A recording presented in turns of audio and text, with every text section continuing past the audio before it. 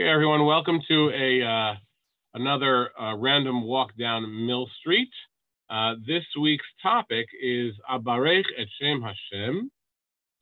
And the reason that I chose that title is because we're going to talk about a Baqashot that is in the Western Sephardic liturgy called Abarekh et Shem Hashem. And the next words are Hane'elam Mikol Nimsa, who is, I will bless the name of the Lord, who is hidden from all who try to find him, or all who look for him.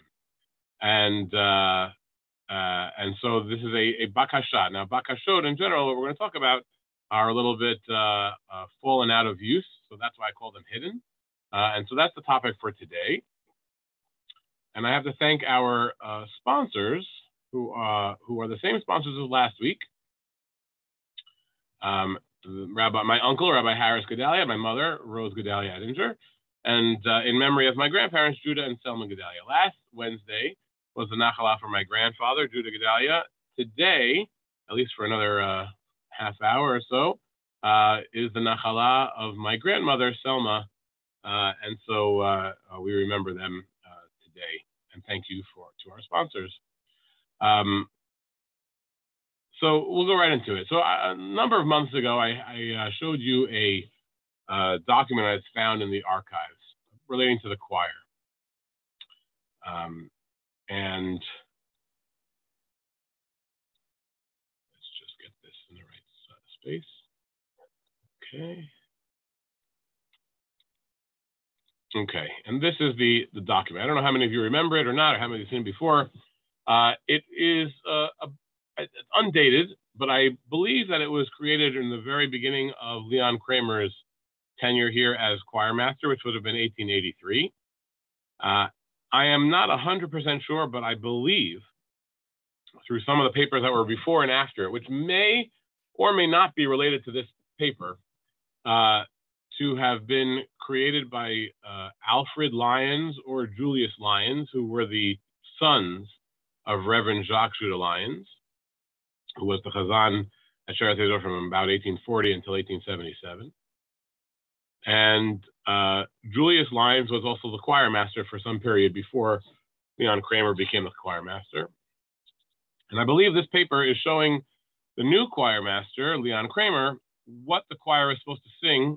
And this is over the Pesach holiday. So you'll see he has Shabbat HaGadol, first and second day of Passover, Shabbat Chol HaMoed, seventh and eighth day of Passover, and then Shabbat Achrei Mot, where just an ordinary Shabbat. And so he has, things that are sung and things that are not sung.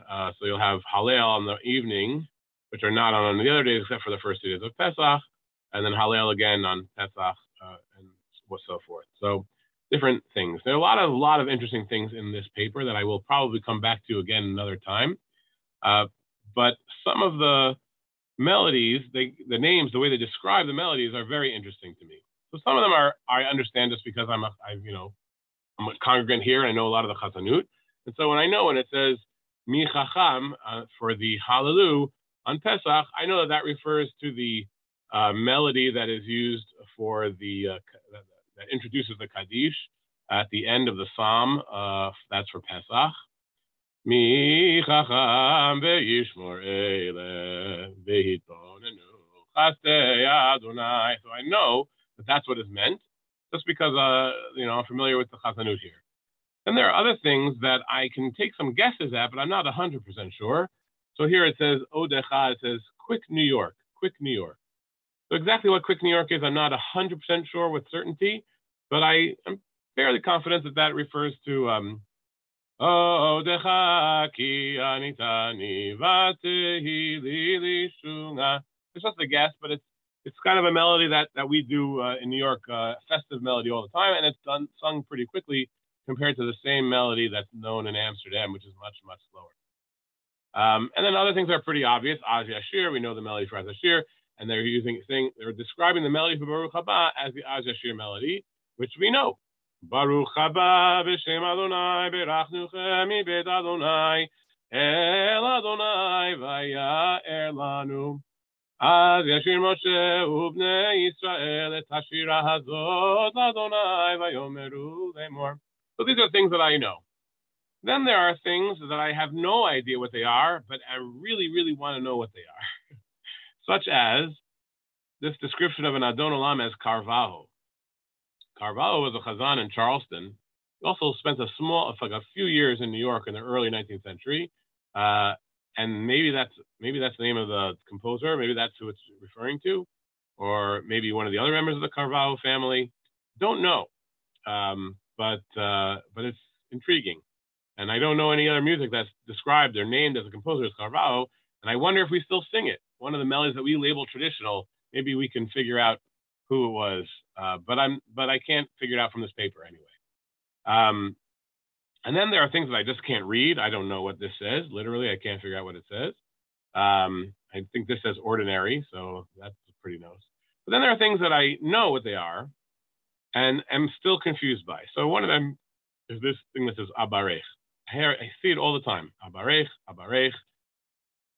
And you'll see it over here. There's another extra Abarekh here. So you have a couple of times on this sheet telling that the choir is supposed to sing certain melodies to the tune of Abarekh. One of them is the Kahal Kaddish on the 7th day of Passover. It says extra Abarekh. Okay. Then there's an Ein Kelokenu called sung to Abarekh, and an Adon Olam to Abarekh. Is that the same melody? I don't know. I presume so. It'd be weird to have the same name with two different melodies, but it's to two different songs. So I'm not really sure. So that's what we're going to talk about tonight. What is Abarekh? So to understand what some of the names mean, others that might come up tonight, although we won't sing them, is here. Every time it says Min HaMetzar, it says to use the melody for Kol Beru'eh.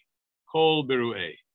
Kol Beru'eh, Kol Beru'eh. Every single time it says Min HaMetzar, it says sing the melody Kol Beru'eh.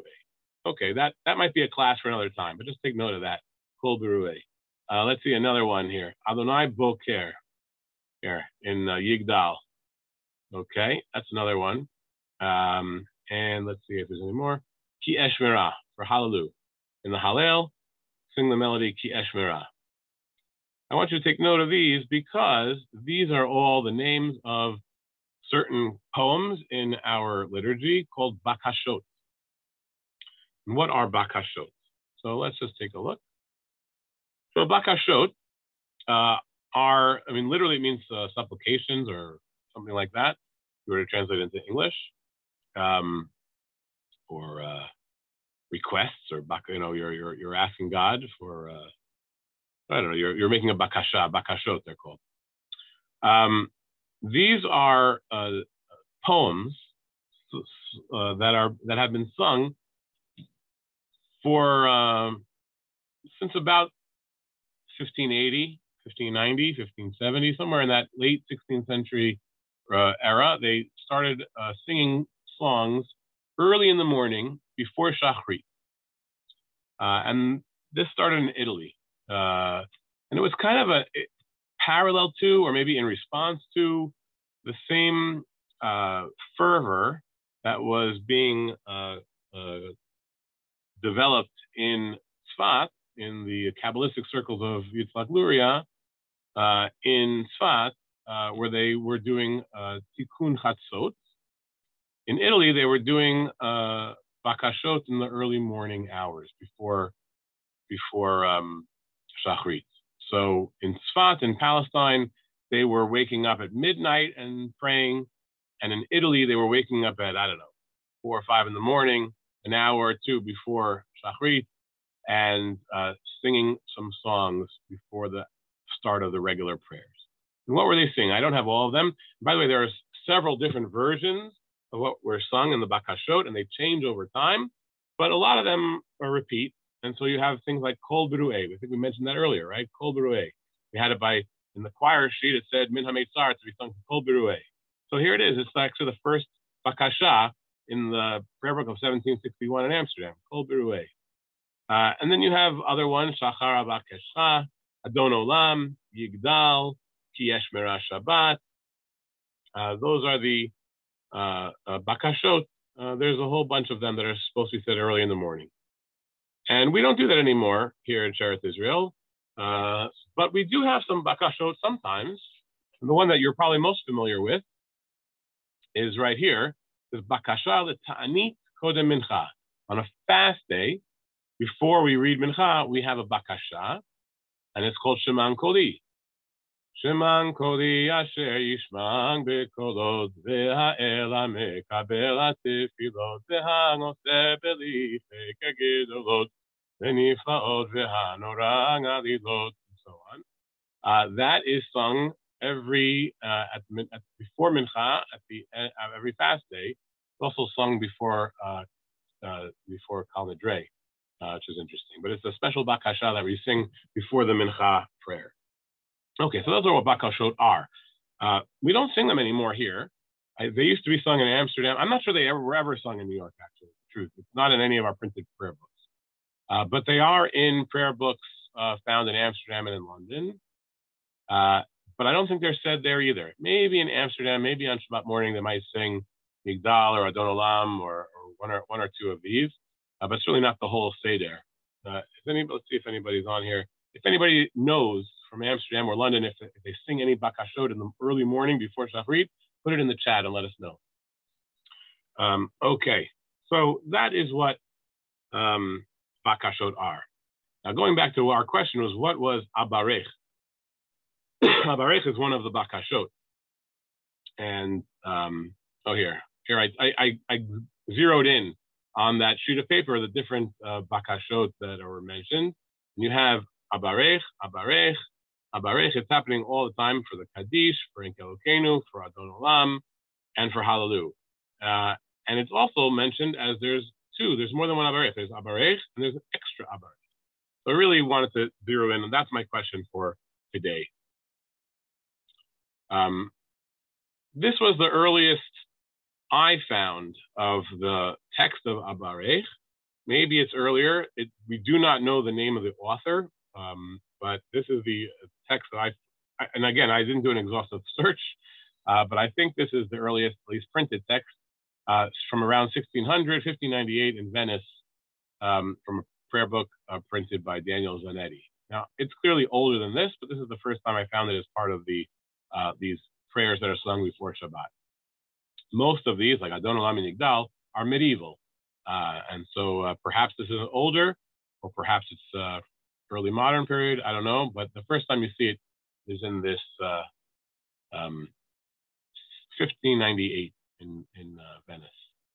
Venice, by the way, is a Western Sephardic community. So the fact that it was part of the Sephardic Baqashot is not a surprise. Okay, so we may not sing it, but we still know the melody. And Bram Cardozo, of blessed memory, our late great Chazan, included two different tunes. And he even writes here, Abarekh is sung in Holland. He doesn't tell you when. He says there are at least two different tunes for this hymn. Poem appears in prayer books around 1600, and its composer is not known. So that's about all I know either. But we have two different melodies that I'm going to play for you.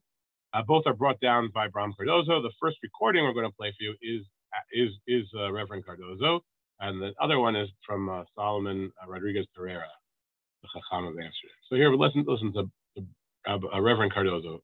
Here we go. Let's make sure you can give me a thumbs up if you can hear it. Okay. Abarekh et Shem Hamonai הנעלה מכל נמצא וקווה חסדו כל ימי על כל טוב אשר נעשה. So that's the first melody. It's kind of simple. And here is a second melody. And if anyone here is from Amsterdam, I'll have to ask somebody, Solomon Batias, when they use one melody versus the other. But this is the Chacham, Shlomo Rodriguez Pereira. Abarekh et Shem Adoshem הנעלם מכל נמצא ותביא חסדו כל ימי נעל כל טוב אשר נשא נתן לנו את התורה לזכותנו רצה ומרוב כל חטאותינו נתן לנו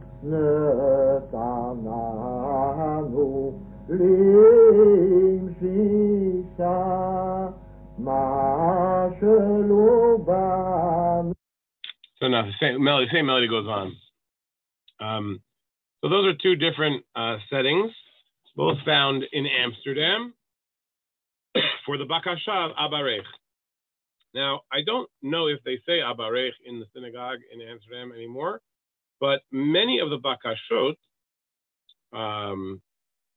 have become or can be sung as table songs on Shabbat or other occasions, and that is frequently what we do. So I think Yom Zel Yisrael or Kiyesh Merah Shabbat and many of the other Baqashot found their way to being table songs in our homes. Annette has figured out where we're going. Annette has figured out where we're going on this this entire class. So we're going to save that comment for the next slide or two. It's okay, Annette. I promise there'll be other things. I hope that will surprise you a little bit, but you have a good ear, so we'll see. By the way, this picture is of Bram Cardozo. I don't know if Mark is on. He was on last week, but this is our good friend Mark Aaron and Arthur Goldberg at Mark Aaron's Bar Mitzvah. And so I thank him for, he shared this picture with me a couple of years ago in the beginning of the pandemic. And so I hope he doesn't mind that I reused it. I thought it was great. Okay, let's see where we can hear this melody somewhere else. Let's see.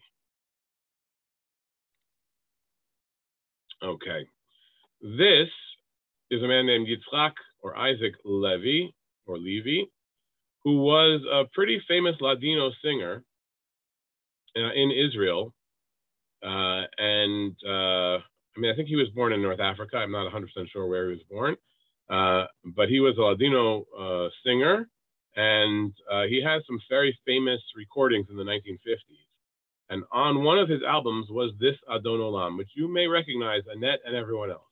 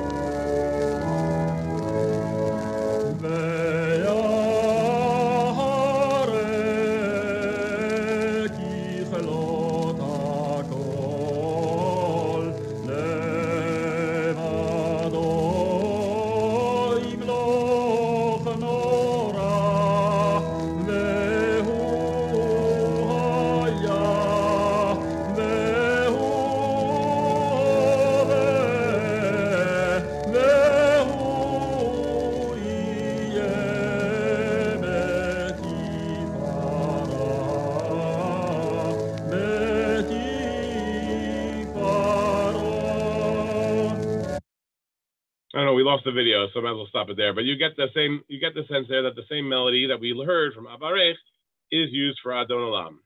So perhaps when we go back, oops, not that. We go back to our listing when it has Adon Olam and Abarekh. Maybe that's the melody. Perhaps. Let's see. What else? What else could it be? We'll find out.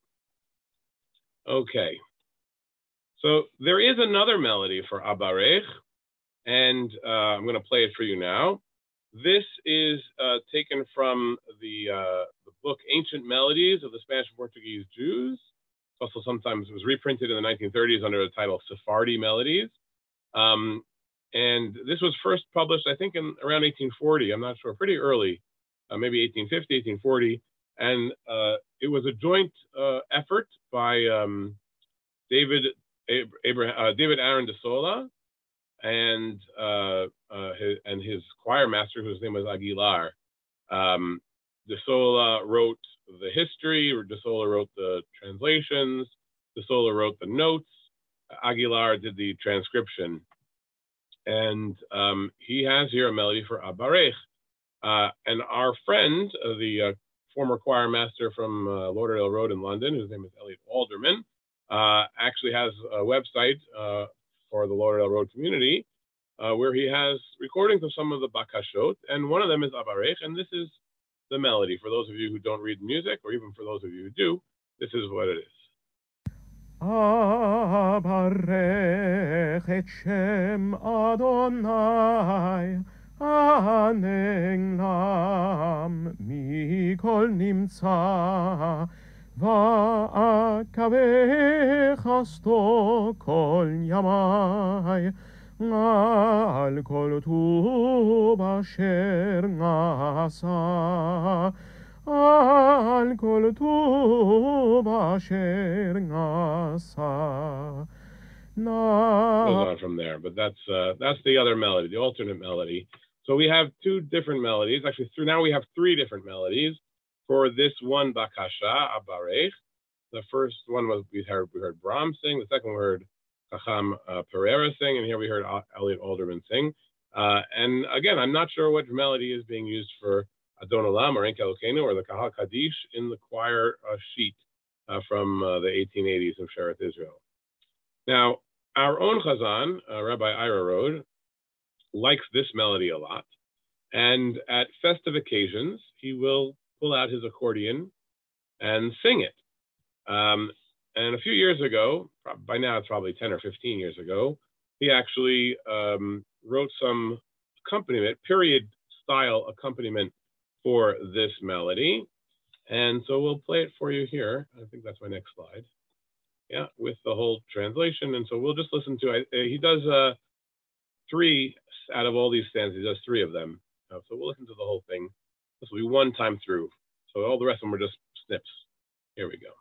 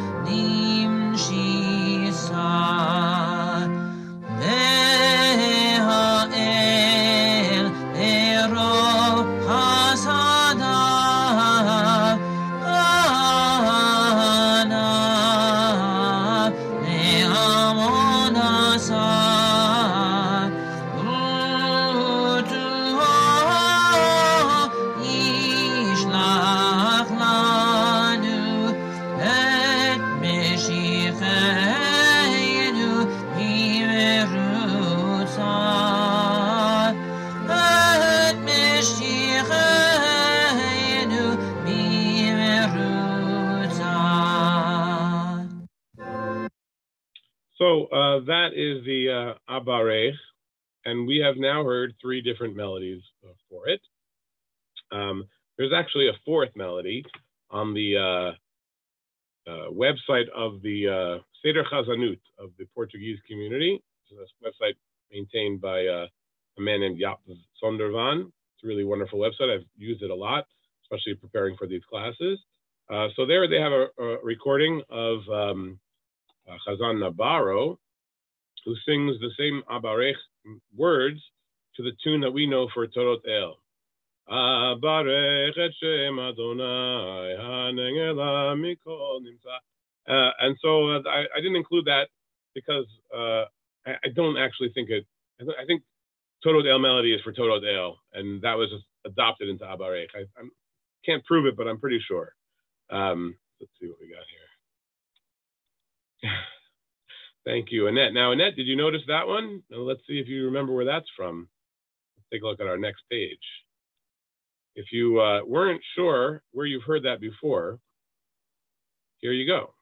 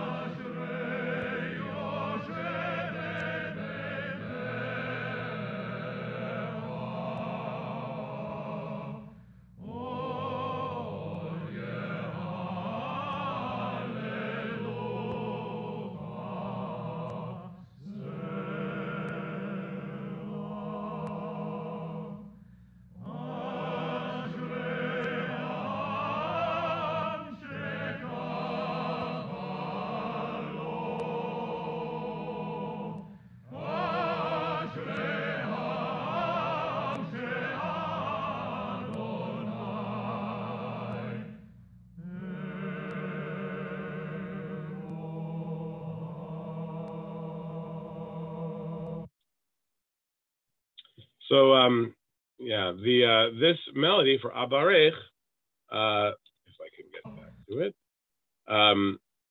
we use here at Sheretz Israel for Yehi Chastecha, which is what we read before Ashrei, after the reading of the Torah. Before we return the Torah to the Echal, we sing this song Yehi Chastecha, and this is the melody that's being used. By the way, if you go back to that choir sheet, you may notice that it lists a lot of things that the choir sings, but none of the things that we are used to being the bread and butter of the choir, meaning the whole Torah service is not listed here. Here, this is all from the evening, this is the morning, Nishmat, Makalo, this is in the Shachrit, Shirah Chadasha, Hallelu, this is from the Hallel. Maybe here, Yimloch Mizmor David. I mean, that's about, it's just a little note saying you have to return the Torah and take out the Torah, and so the choir sings here. But none of those things are part of this sheet. They assume that maybe that's because the choir master had free reign to choose what he wants. I don't know. But all these other things that are listed here are the tunes that were used in the 1880s for the various parts, exclusive of the Torah service. So the Hi Chastecha is from the Torah service, but also uses this, what I'm going to call the Abarekh melody C, right? Abarekh melody A was Bram Cardozo's. Abarekh melody B was this one that we know from Adon Olam. And Abarekh melody C is this Yehi Chastecha melody.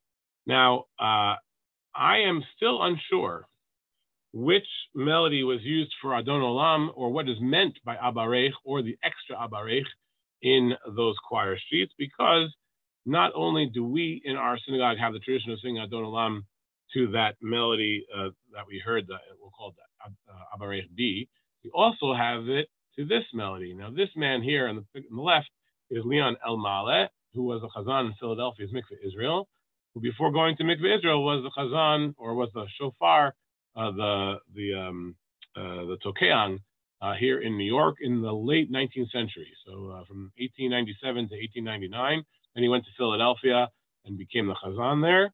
And he was from Gibraltar originally, and became a chazan in Philadelphia. And he was in Philadelphia till his death, and around 1970. He had a very, very long career, and he had a long life. And so he made recordings towards the end of his life, which are an invaluable source of what things sounded like in the 19th century. And so he has, and one of the many Adon Olams that he records is this one. Adon Olam, Asher Malach, B'terem Kol, Yetzir Nivra, Lenget Nang Sakeh, Hefzo Kol, Azai Melech Shemo Nikra, Azai Melech Shemo Nikra. So, at the end of the day, what's the takeaway here? Abarekh et Shem Hashem hane'elam mikol nimtza is a bakasha that we no longer say in our liturgy here in Sheretz Israel. I'm not sure it's said in London or in Amsterdam or any other Spanish Portuguese communities anymore, but a remnant of it still exists in Yehi Chastecha and in Adon Olam. Exactly which melody was being sung here in the 19th century, I don't know. Was it that one? Adon Olam Asher Malach. Or was it this one that we sing all the time? Adon Olam Asher Malach V'terem kol Yetzir Nivra V'nasa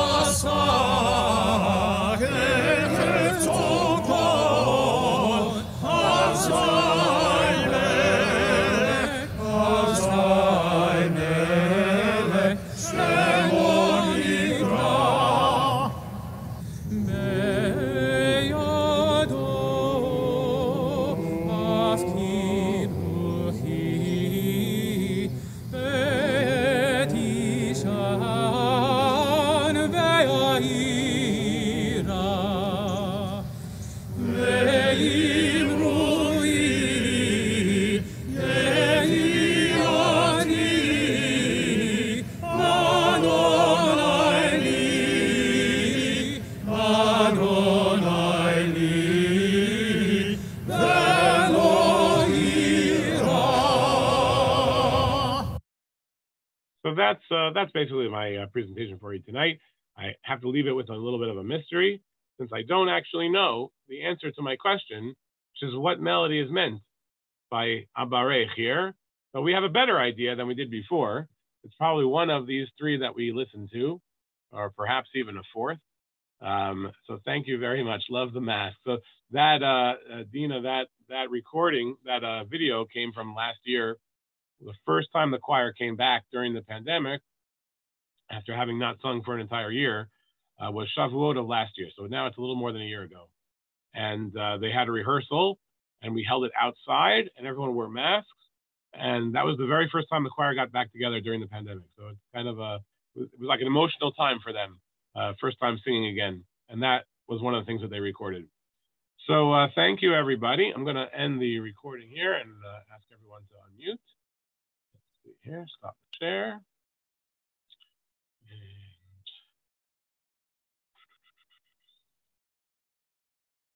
there we go. Stop the recording.